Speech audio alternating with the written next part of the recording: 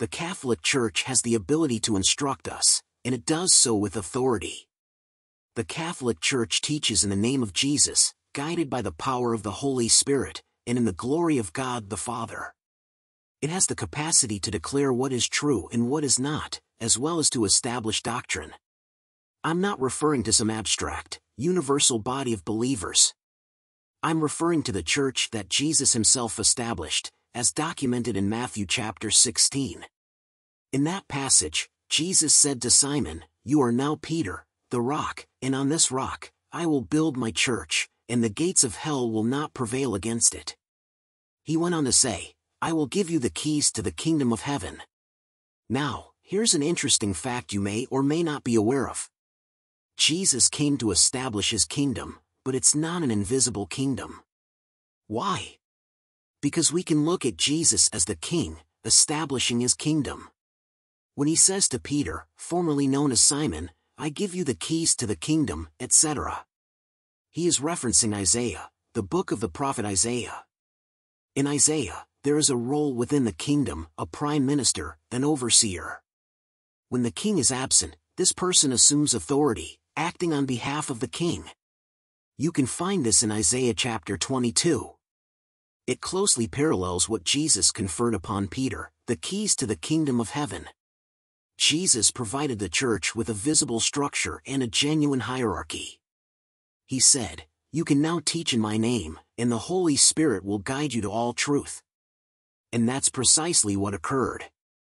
In the book of Acts, chapter 15, a major crisis arose. The apostles had been spreading the gospel among the Jews, who were all Jews themselves. They recognized that Jesus was the fulfillment of Judaism, the long-awaited Messiah. So, they joyfully shared the good news with their fellow Jews. However, a revelation came to Peter, and Paul was also called to this mission, to bring the gospel to non-Jews. This was a significant development because I, like many others, am not Jewish, and I had the privilege of being included in the people of God. An important question arose: when evangelizing Jews, all they needed was baptism since they were already circumcised, part of the Old Covenant. However, when evangelizing Gentiles, a question emerged: did they need to be circumcised first and then baptized, or could they simply be baptized? There are at least two reasons why this question was crucial. First, for an adult Gentile man, this was a significant issue he needed clarity on.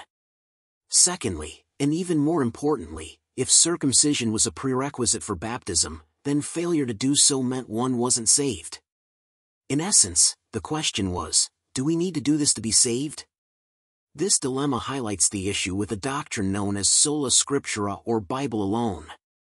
One of the cornerstones of the Reformation was the belief that Bible alone suffices, that one doesn't need the church, only the Bible. But what happens when the Bible doesn't provide clear guidance on a matter? In Acts chapter 15, the apostles gathered, again, not as some loosely connected, invisible church, but as the actual structure of the church. These apostles, appointed by Jesus himself, including Peter as the Pope, Paul, and Barnabas, represented the body of the church. The church convened, deliberated, prayed, and ultimately decided. They declared, "It seems good to the Holy Spirit and to us that we should not burden the Gentiles with circumcision as a requirement for baptism." At that moment, it became evident that the church, the visible church with its structured governance, possessed the authority to teach, not merely as an option, but definitively. This was not an isolated incident. Throughout history, the church has repeatedly exercised this authority. People would read the Old Testament and the New Testament scriptures, which were given to us by the church, and formed divergent beliefs. For example, some claimed, Jesus isn't fully God, he only appeared human. This was known as Docetism, one of the earliest heresies.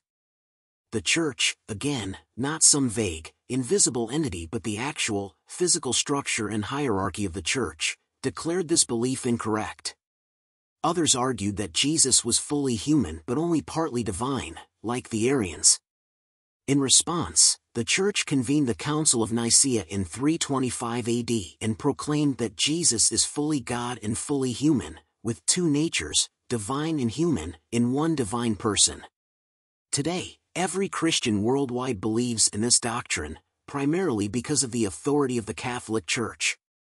It was the Church that gathered at the councils of Nicaea and Constantinople, as well as other church councils, and declared this interpretation of the text. We need this authoritative guidance because without it, well, consider this: if you were God, and it was essential for humanity to know who you truly are, what would you do? You wouldn't overwhelm them with your power and glory, for fear that they'd serve you out of fear.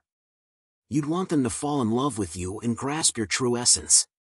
You'd start small, with individuals like Abraham, formerly Abram, and gradually reveal yourself to his family, tribe, and the Jewish people whom you've chosen as your own.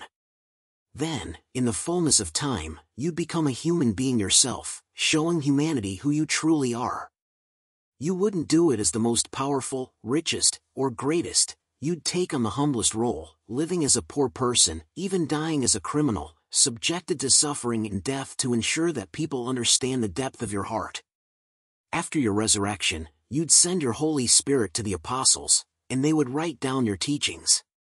As they do, you'd ensure the preservation of these teachings because it's vital that they write down exactly what you want them to, no more and no less. This is why the Bible is considered infallible, an error-free book, though not necessarily in scientific matters, as it's not a scientific text. The Bible is a collection of poetry, truth, and goodness. The point is that you'd compile this infallible book through fallible people. But if you were God, would it make sense to hand this infallible book to anyone and say, "Here it is, read it and interpret it as you please"? No, it wouldn't. Why? Because an infallible book, without an infallible interpreter, is of little value. This is one of the reasons why there are over 30,000 denominations of Christianity in the United States. People pick up the Bible and interpret it according to their own understanding. That's why G.K. Chesterton, a Catholic, once said, "I don't need a church that can tell me when I'm right, I need a church that will tell me where I'm wrong." So, if you're wondering, what's the major difference between the Catholic Church and all other non-Catholic Christian denominations? I'd say it boils down to one word: authority. From all of us here at Ascension Presence, God bless.